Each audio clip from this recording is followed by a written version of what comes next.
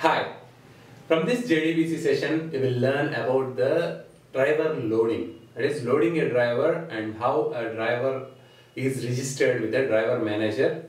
How a driver manager can use a particular driver to establish a connection by loading it. And a few enhancements that made our job as developers easy starting JDBC 4.0 and Java 6. Before Java 6 or JDBC 4.0 version, all our JDBC applications had to load the driver class into memory, or at least create an instance of the driver class and invoke the register method manually so that the driver can register itself with the driver manager. So here is the syntax, or here is the way to load the driver manager. Here is the way to load any class into memory in Java using the class.forName method, which takes a string which is nothing but a class name.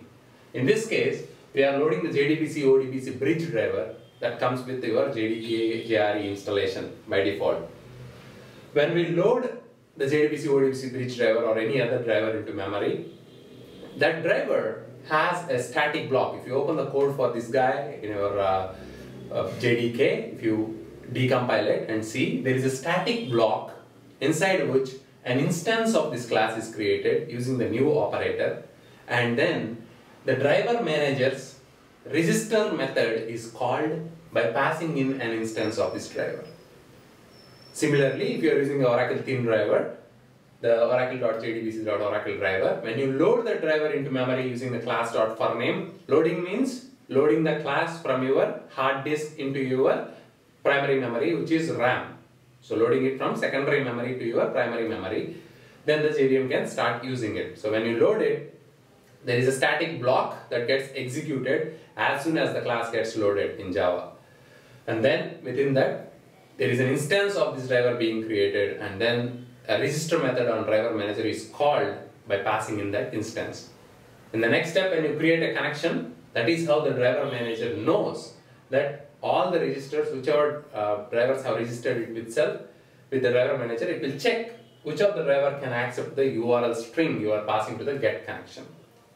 So the driver manager will pass this string to each of the drivers that were loaded and registered with the driver manager. Whichever driver accepts that string, it will use the driver to connect to the database. So we had to do two steps to establish a connection before Java 6 and the JDBC 4. But with Java 6, this step got eliminated. We no more load the driver into memory. The drivers get automatically registered using the mechanism called service provider mechanism. That is a new feature in Java 6 and JDBC 4. Using service provider mechanism, every driver implementation, it could be Oracle, the JDBC ODBC bridge, or Oracle OCA driver, or MySQL driver, or SQL driver, SQL Server driver from Microsoft, they all include another configuration file called java.sql.driver, that is the name of the file, inside a meta-inf folder in their jar files. So the jar files, the driver jar files they give, there will be this folder and this file. This file will have what the driver class name is. So as soon as the JVM loads classes into memory, when the JVM loads all the classes into memory on the class file, it will browse through each of the jar files for this file, looks at the driver class name and loads that class into memory automatically. So we can directly start using driver manager.get connection and need not do class.forName at all. So when we do driver manager.get connection, the driver manager knows how to find the drivers automatically by passing in the connection string, and it uses that particular driver to establish and create a connection. From that point in time, it's all straightforward, creating the statement objects, executing the SQL. So from this presentation, you have learned that before Java 6 and JDBC 4.0, you have to load the driver manually into memory by using class.forName. When you do that, it loads it from the secondary memory, which is the hard disk, into your primary memory, which is RAM. Once you do that, the static blocks in Java, in a Java class, gets executed when you load a class into memory. Every driver class implementation has a static block that creates an instance of the driver itself and then calls the register method on the driver manager class.